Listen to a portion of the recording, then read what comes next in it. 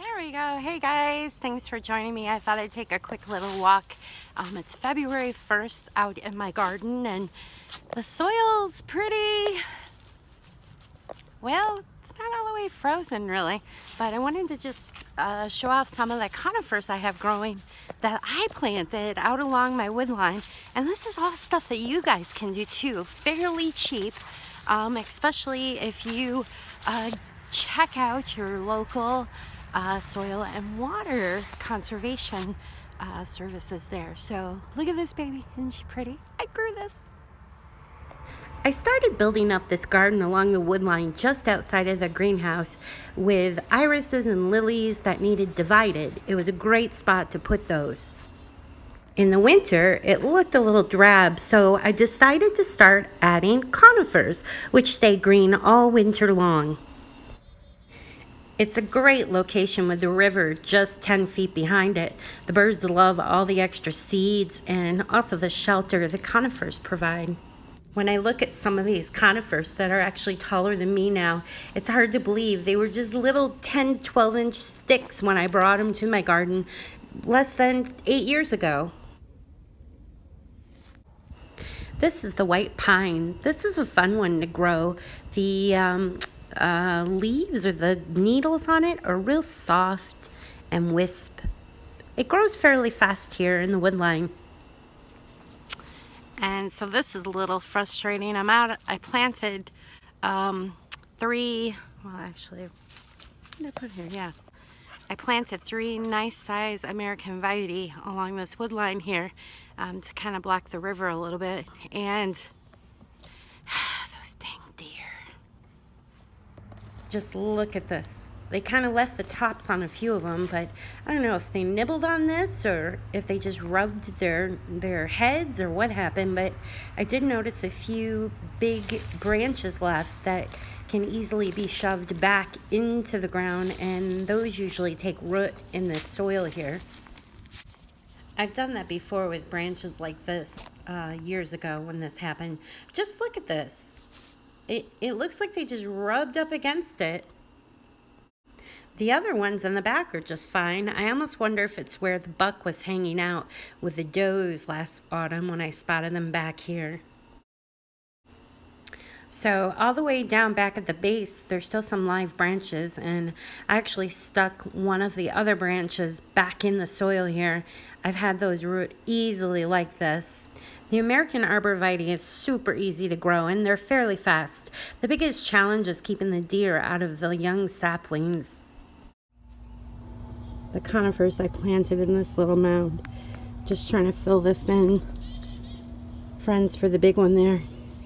But along the wood line back there, I don't know if you can see in between these two and Sasquatch, is where I planted the 3 large, they were good size, probably 4 feet, American Arborvitae.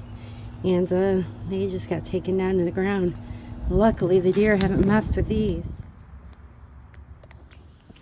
So I'm in my back area here, in my little area I like to call my tree farm.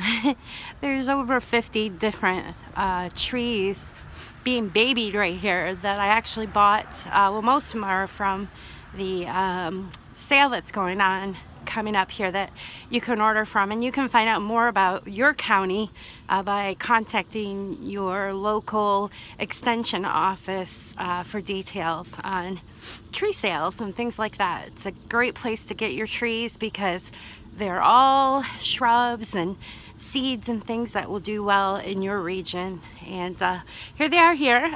These are ones I babysit for a few years till they get big enough.